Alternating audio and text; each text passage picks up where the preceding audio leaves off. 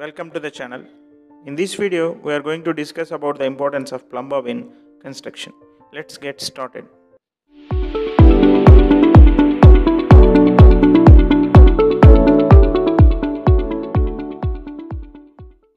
Plumb Bob, also known as plummet, is an instrument that uses a weighted object called the bob to measure the verticality of a perpendicular plane. To use the plumb bob, hold the cuboid within the plumb line and let the bob drop down to the base. Make sure the plumb line is undisturbed and parallel with the surface. Masons uses plumb bob frequently during construction of a wall to get rid of tilted walls.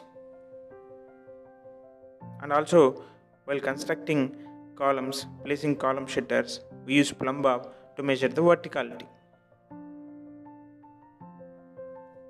If this is the first time you are visiting my channel, then please do subscribe to my channel.